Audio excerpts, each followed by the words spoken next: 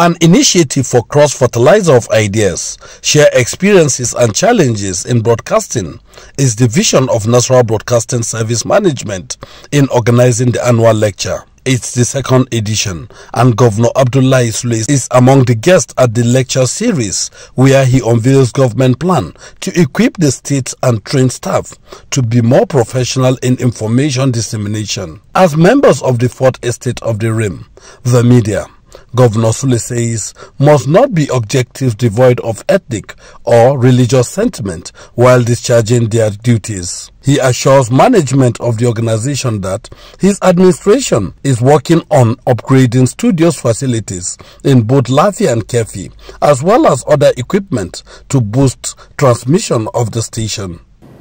This is the world of digitization to which Nigeria and the rest of Africa has no other excuse but to enter, which is why for a broadcaster to navigate this new world of information chatter, where our TV and radio audiences are constantly bombarded by countless competing messages, you need knowledge, you need skill, and sound education.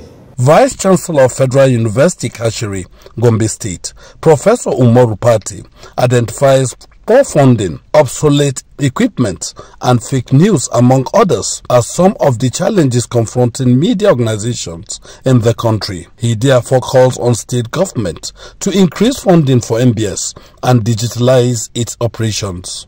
The competition for people's attention is massive, so for MBS to be relevant, it must be part of the information superhighway. State Commissioner for Information Abdullahi urges media practitioners in the state to be objective in their reportage as he assures government support. Executive Vice Chairman, National Broadcasting Service Awalu Salu, pledges the commitment of NBS to live above board in discharging its responsibilities of informing, educating and entertaining the public.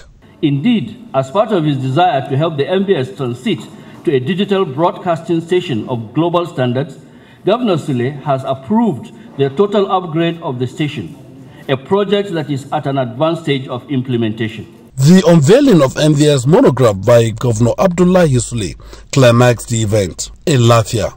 Aliu Tijani, NT News.